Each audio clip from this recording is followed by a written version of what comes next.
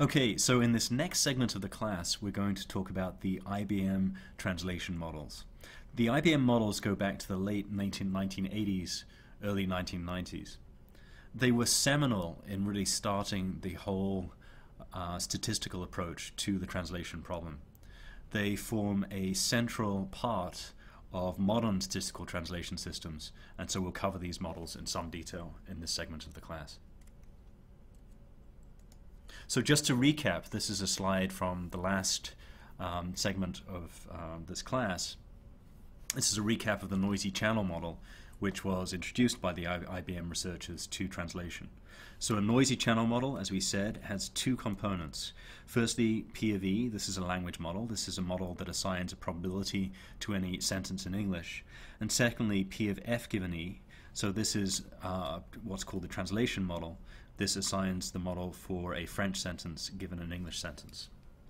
One note, throughout this lecture I'll follow convention, which is I'll always assume that we're translating from a French sentence to an English sentence. So that is our goal. Okay.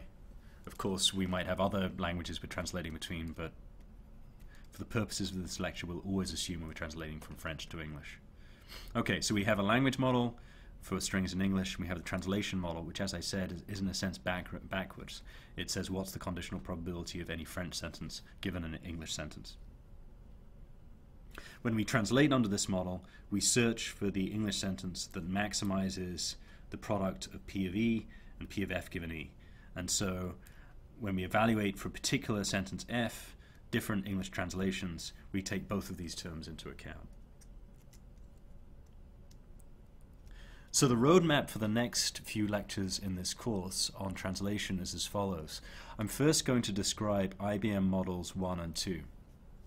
So IBM went through a series of models, I think 1 through 5, and we're just going to do the first two because they will essentially introduce many of the important ideas, and actually model 2 is a pretty decent model for the problem we're going to be looking at. We'll then go on to describe phrase-based models. So phrase-based models were invented around the late 1990s, and they're in some sense a second generation of statistical translation systems. This is the first generation. They make direct use of ideas from these IBM models, and so these IBM models will in some sense form the basis of phrase-based models. But phrase-based models work much, much better than the IBM models. They do in fact form the basis of many modern statistical translation systems. So for example, Google Translate is heavily built on this technology.